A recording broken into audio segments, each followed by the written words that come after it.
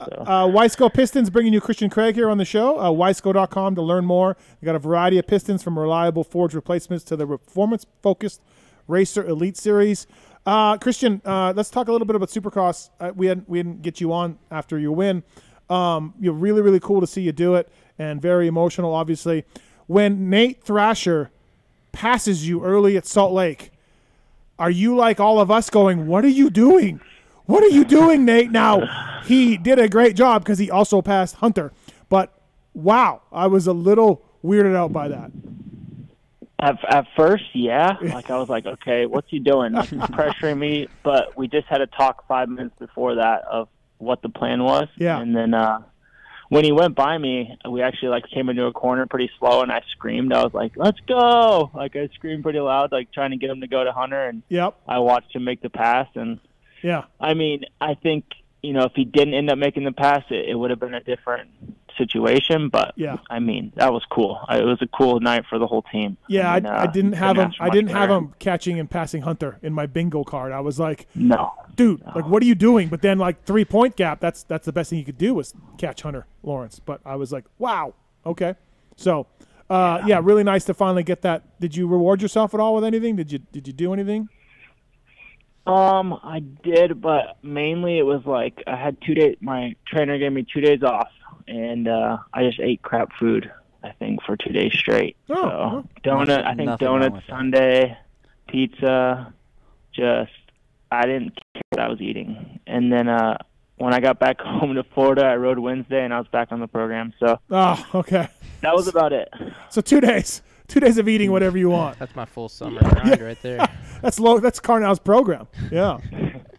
I think like if you won the outdoor title, and then you know how we take 2-3 weeks off. I think that would be different. But it's such a tight turnaround that you take your day or two and then get back to work. Yeah. Really, was your team pretty stoked with your performance? Everybody pretty happy?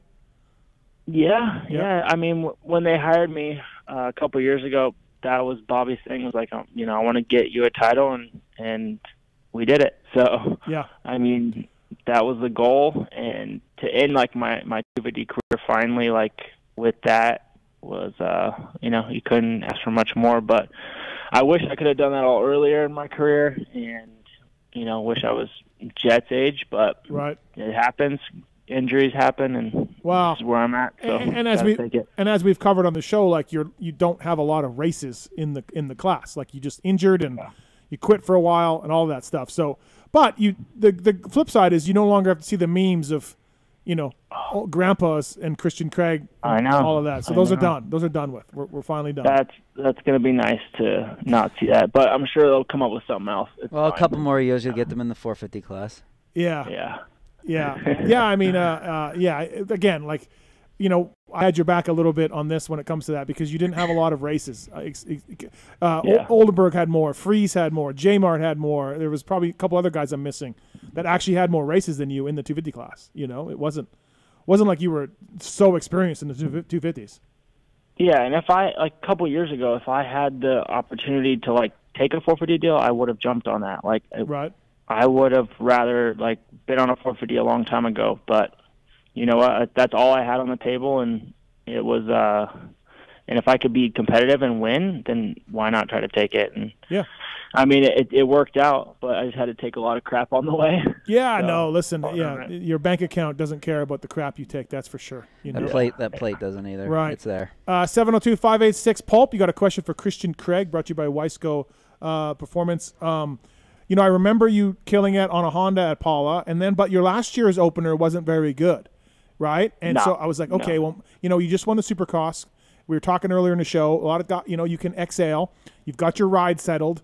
So I'm impressed that you charged that hard. You looked that good at Paula based on all those reasons. So, yeah, impressive. Yeah, I felt good. I mean, I think I'm just relieved after that Supercross championship. Like, from January to May, it was just like one big tense moment. Like it all went by so quick, but it didn't.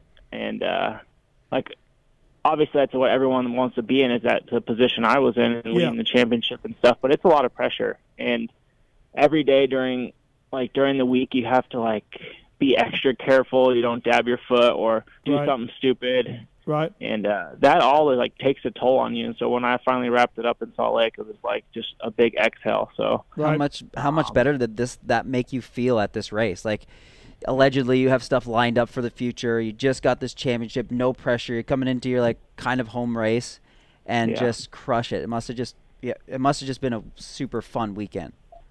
Yeah, like the whole week. Usually during the week leading up to the race, I'm not stressed, but tense. You know, like just thinking and planning and stuff. But this week I was so like relaxed. I'm not sure what it was. I think I'm just in such a good spot, like mentally and physically, that I just believe and know, you know, whatever happens, like I know where I belong. And it was cool to like put that together though. You know, like I didn't know where I'd fit in. I knew I'd be good, but to beat some of those guys, I mean, yeah, I know that was pretty cool. Cool position up. Yeah, you look at yourself, like you said, you got your deal for next year secured.